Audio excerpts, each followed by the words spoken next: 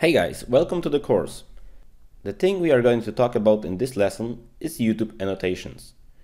We are designing this whole outro to be working with those, so you need to also know how they work. I uploaded the outro already to YouTube to show you an example on how to use it and some important tips on that.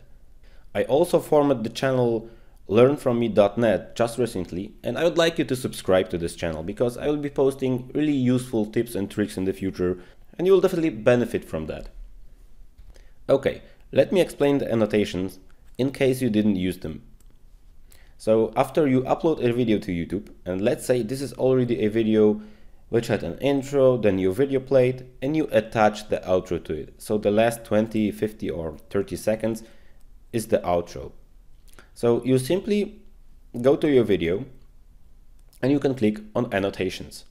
This takes you to a new panel where you can edit all the annotations there are. You can delete any annotations by just clicking on it and going here to the recycle bin. Okay, it's deleted. I drag the design a little bit further until I see the boxes.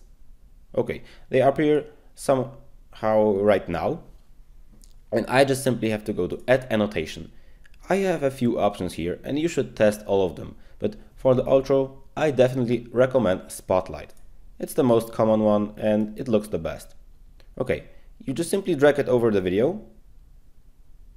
You have to take it and drag it over to make it a little bit bigger. Okay, and as you see, and this is very, very important, YouTube Annotations creates this big border around it. So when we design the outro, we need to also be thinking about that. We've made the boxes rounded and the YouTube annotations are straight cornered rectangles. So when you are designing the outro, you need also to think about this. I decided to use those rounded because they simply look good. But you could, for example, use no background for the subscribe button, only the text, and the annotation would create the rounded border. But personally, I do not like this. I like when the design is full and colorful, so I always go for those borders, for those big shiny buttons. So here you can drag over and select how long the annotation does last. And of course, we want it to be as long as possible. There are a few seconds on the back which are impossible to use. Then clicking on the annotation, you can decide whether it's a link or something else. You just have to click link and add the link to your YouTube video. There are only a few things you can link it, and for example, you can link it to be subscribed. And this is the link we will be going to use for the subscribe button. I will not make all the annotations right now because there's simply no time for it, but remember that the spotlight also adds this text box here. You can either drag it over to the down to the bottom and simply don't write anything. If I write something inside here, it will be appearing.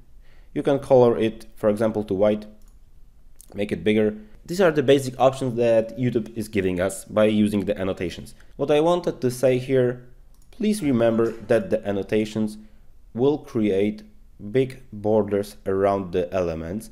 You just need to be thinking ahead when designing the outro.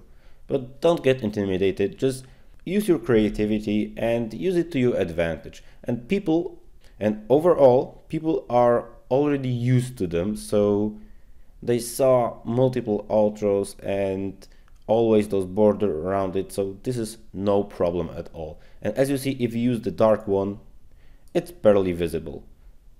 I hope this was informative for you and useful, and now we can proceed and start designing the outro.